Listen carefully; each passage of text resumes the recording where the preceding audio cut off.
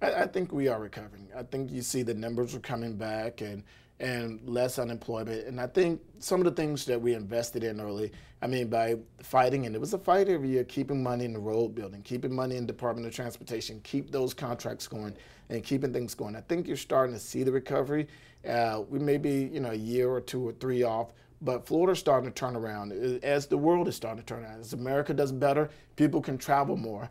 As the economy gets better around this country, people come to Disney World. As the economy gets better, they come to South Beach. So I think our tourism economy gets better and our agricultural economy gets better. I think we're in some good weather this year. I mean, with lack of hurricanes and lack of a really cold winter, it's really helping our agricultural areas. So, we're doing better than the U.S., but as the country as a whole does better, Florida does better because we depend on everyone else in our tourism economy and our agricultural economy.